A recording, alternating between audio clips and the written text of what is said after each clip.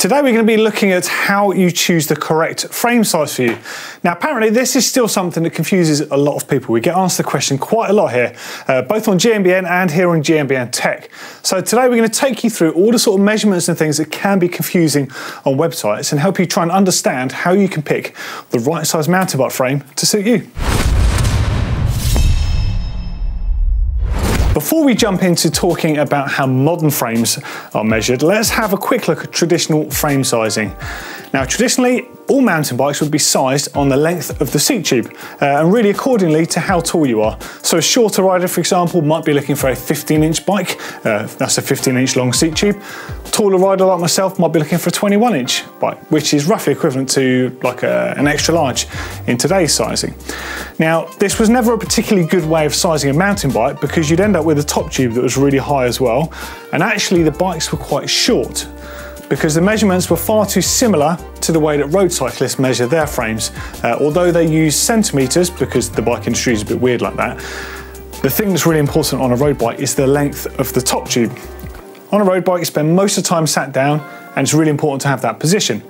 Now, yes, it is important to have a good length top tube on a mountain bike, but it's far more important to have the bike being the correct size when you're stood up. You can tailor the length of your top tube effectively, or your cockpit position from the saddle there, with your stem and your handlebars to a degree. You know, if the bike's far too small, you'll never be able to recover it, but you've got freedom of choice there. But what you can't really change is the size of the frame, and the size of the frame is really important because when you're stood up, if you've got a frame that's too small, you're going to be in a bad position. Now, if you skip back to how, I don't know, let's go back to 2006, and Steve Peter's a great example here. He put out a video fairly recently where he rode his old 2006 Santa Cruz bike versus his brand new Santa Cruz bike, which is a 29er. And so the two bikes, the 26-inch against the 29-inch, the position, everything about them is different. And you look at him on the 26-inch bike, it's tiny. It looks like his hands and his feet are really close together, and it's essentially because the bike was too short. And yes, he does ride it pretty well, but it does accentuate that. And actually, before modern geometry bikes, I always used to end up riding bikes that were far too small for me. And used to have to make tweaks, like ending up with stems that are far too long for the style of the bike, just to get the fit right. But then the handling would suffer. So picking the right size bike is really important. Now, unlike traditional frames that would be measured, as I've just explained, in inches in that seat tube length, modern bikes tend to be sized like extra small, extra large, you know, anything in between. And it's reflected essentially by the length of the frame instead, which is a far more sensible way of measuring a mountain bike size. Now, if you forget about the height of the bike for a second, we're just going to talk about the length here. And it's a measurement known as reach. And to get this measurement, you would draw effectively like a plumb line vertically through that bottom bracket axle, keep going up, and you would measure a horizontal line from that to meet with the center of the head tube. And you'll get that in millimeters. That will be the reach of the bike. And this measurement essentially will tell you the length of the bike from the bottom bracket to the handlebars on the bike. And that's important because when you're stood up, that is the measurement that you rely on. When you sat down, the measurement that you actually need will be the top tube length, but as I've explained, you can change that really by moving your cockpit around. By having that long frame in the first place, that gives you your fundamental frame position that is so essential for the handling of mountain bikes off-road. Now, as a tall rider, if I was to ride a bike that has a short reach, the effect of that is it's going to feel like my hands are really close to my feet. So if I was drawing triangles, I would be an isosceles triangle. Yeah, and by having a short measurement at the bottom and a tall measurement this way, you're going to be really unstable. Feel like you're pitching around on the bike too much, and probably you'll notice if your bike is too short for you, you have to move all the way over the front end of the bike when you're climbing to stop it wheeling, and the opposite when you go down steep descents, you'll be hanging off the back of the bike, basically moving around so much to keep good balance. Now, that's probably because your bike is too short and that reach measurement is too short for you. If you have a longer reach measurement or something that's more appropriate for your height, you'll be a bit more like an equilateral triangle. So equal-sided, essentially, yeah? And the effect of that is your body weight would be more central on the bike. Now, as a result, you have to move less in both directions, or in either direction, whether that's climbing or descending, and the whole time you have a better dynamic position on the bike. So reach is really, really important. Now, it's a great way of understanding how a bike handles, because like I said to you, it's all based around a dynamic position when you're out of the saddle riding. Standover height is probably something not as relevant as it used to be because of the fact top tubes have dropped on bikes. Now traditionally, because you were buying bikes by the seat tube length, accordingly your top tube would end up being pretty high. But note on this bike, which is an extra large, so seat tube is fairly long on this, but it has to be because I'm a tall person. This top tube is actually quite dipped down, so you've got quite a low standover height. Now, when you see standover heights in geometry charts, it's typically measured from the center of that top tube down to the ground. So that is essentially when you're stood over the bike to help you understand how much clearance you have. Really on a mountain bike, you want a good amount of standover clearance. You don't want to have a high top tube and struggle when you get off a bike because, well, you do yourself a mischief, wouldn't you? Now, something quite handy with standover height is actually across the board getting lower on most mountain bikes. And there's a few effects of this. Firstly, if you're a taller rider, your bikes are going to look nicer because older style geometry bikes in large frame sizes just looked awful with top tube up here, just horrible looking bikes. I mean, this is an extra large and it looks pretty good. Okay, so the other effect is seat tube lengths are also getting slightly lower because it's generally accepted that riding off-road, you're going to use a dropper post. Of course, you know, some people won't choose to run these things, but the ability to run a dropper post with a really good amount of drop, to do that, you need to have a short seat tube on the bike. And running a dropper post with the maximum amount of drop that you possibly can is a really beneficial thing because it gets the seat out of the way when you're riding technical terrain, and you can lower your center of gravity. So there's, you know, added benefits from both perspectives there. This is all thanks to the fact that bikes are essentially being based around length now rather than the height, which is actually quite wrong. With older geometry bikes, you were pretty much forced to buy a bike that was as tall as possible to get the correct seat height and to get a bike that was going to be long enough for you when you're sat down. But thankfully, these days, because of the fact that bikes are sized by length, you do have the option if you want to go for a slightly smaller bike or a slightly larger bike.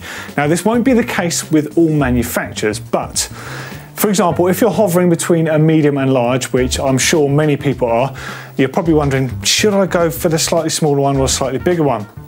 Some bike reviewers and some riders will say, go for the smaller one because it's more agile, you can throw it around, it's great for jumping and stuff like that. Other end of the spectrum, you'll get some people telling you to go for the bigger size because it's going to be a bit more stable, arguably a bit more efficient in really rowdy terrain. But the governing thing for this, for you, is make sure that the top tube length is still going to be long enough for you when you're sat down. Now, don't be swayed too much by this, but just note if you're on the taller side, you probably should err to the bigger size between the two bikes, because if you went for that shorter size, you might end up having to have a slightly longer stem on the bike in order to get comfortable when you're climbing. This is why you should be observing other things in the geometry charts, like your effective top tube length. It is an important measurement, but the essential measurement really is the reach. Now, I'm probably guilty of telling people to size up if possible, because overall you're going to get a bike that is going to fit you in most situations a bit better. But of course, everyone is different, so you do have to identify what's going to suit you best. And wheel sizes, well, they kind of affect everything as well. Now, traditionally, mountain bikes would have 26-inch wheels, and of course you might get junior bikes or very small mountain bikes with 24s. These days, it tends to be 27.5-inch wheels, and you might see 26-inch wheels on very small bikes or perhaps junior bikes. But you get 27.5-inch wheels and 29-inch wheels tend to be the two options. There is no ideal wheel size to go. They do offer different traits, and different manufacturers have different ways of interpreting this. Now, for example, Canyon in some of their bikes will make their frame size, you pick the frame size basically, and it comes with a size wheel that they think is appropriate for your body height. So the smaller sizes will come with 27.5-inch wheels, and the larger sizes will come with 29-inch wheels. Now, whatever size that you actually go for and whatever wheel size you go for, it's important to just observe a couple of things. 27.5-inch wheels generally will be a little bit lighter if you're looking spec for spec the same, because of the fact that they're simply smaller, there's less of them. They tend to accelerate a bit quicker and they tend to decelerate a bit quicker. It's a smaller object. And they also arguably could be slightly stronger or slightly stiffer. The bigger wheel has some different effects. So yes, it will accelerate slower and decelerate slightly slower because of that inertia. But the good thing about a bigger wheel is it carries more momentum, and that's especially good in off-road environments. It means you can just go faster with arguably with less effort or carry more speed on rougher terrain.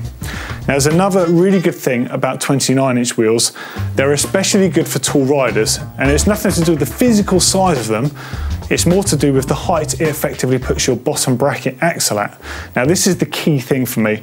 I don't actually have a preference on size of wheels for the way they perform and handling traits. It's more about the effects of the geometry of the frame size that affects me. Now, on a 27.5-inch wheel bike, if you draw a horizontal line between those two wheel axles, you'll see the bottom bracket is fairly close to that. But if you do the same thing on a 29-inch wheel bike, you'll see that bottom bracket axle is really low by comparison. Now, the lower the bottom bracket is on a bike, the more stable you can be. The lower the bottom bracket can be on a bigger bike, the better it is for a taller rider, because you have to get your weight as low as possible to maintain good balance. Now, 29-inch wheels, as you can see, the bottom bracket axle is very low, but it's actually an illusion. The bottom bracket height will probably be the same height as on a 27.5-inch wheel. It's just the fact that your wheel axles are higher off the ground, but it still puts your body weight, nonetheless, below the level of those wheel axles, which means when you're cornering, it gives you loads of stability, and it's a great thing if you're tall. That said, the 27.5-inch wheels have a really agile and responsive feel, which is probably why some of the more aggressive riders out there are starting to choose to run what we know as mixed wheel size bikes or mullet setup bikes. Now, I guess just because of the weird rowdy looks.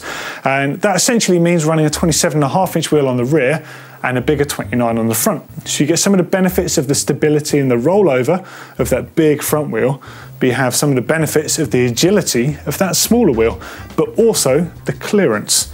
Now, this kind of came into play, I'd say probably in downhill first in more recent years, where riders wanted the benefit of the bigger wheels, but some shorter riders were struggling with the clearance between them and that wheel. You think on a big suspension bike, you're going to get clearance issues with the amount that wheel is moving up and down, and you negate that by having the smaller wheel.